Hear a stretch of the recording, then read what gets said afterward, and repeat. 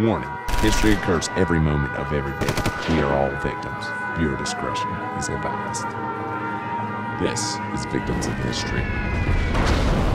This week we go to Paris, France during the French Revolution for King Louis XVI. Louis XVI ruled as King of France from 1754 to 1792. He was born in the Palace of Versailles, third son of Prince Louis XV. He excelled early in life at Latin, English, history, and geography.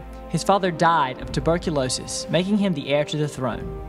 He married a young Austrian princess named Marie Antoinette. The marriage was rocky at best. In 1774, at the age of 20, he became absolute king of France. In 1789, the French people overthrew the monarchy and installed a constitutional government.